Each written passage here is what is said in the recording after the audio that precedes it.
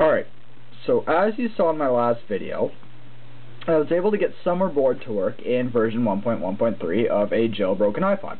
So I'm going to show you how to do that the easy way, to download Summerboard off the installer. Very simple.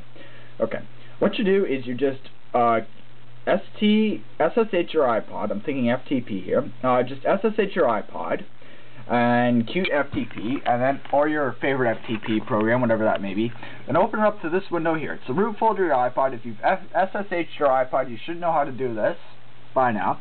And then what you do is you just double click on the system folder here, go to library, and then go to core services. Then you have the system version.plst. Now in cute FTP, you just click on it and right click on it, then go to edit.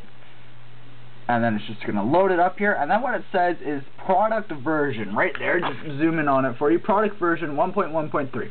What you do is you just change it to 1.1.2, I'm not going to do that because I don't want to go through it right now, but you just close that, change it to 1.1.2, go down to your iPod, which should just be here because you just SSH'd it, just go into the installer, may take a minute, then go down to the install, and then wherever Summerboard is located, I believe no, not themes, ooh, silly me, and you need to go into system, and then just download the Summerboard from here. Oh, not even there right now.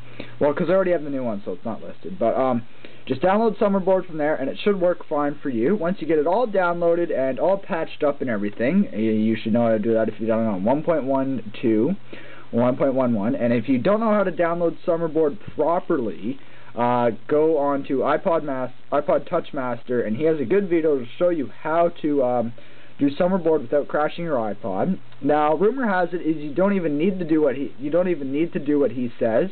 It just works regardless. But I'm not even taking chances like that with this iPod.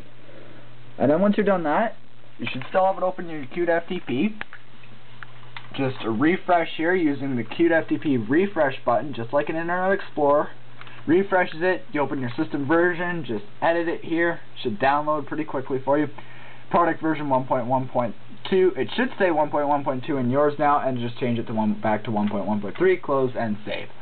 And that is how you get Summerboard to work, so you get cool things, great things to go inside your iPod Touch on version 1.1.3. And make sure in Summerboard, you check out the themes and you have fun with it, because it is a great program to use.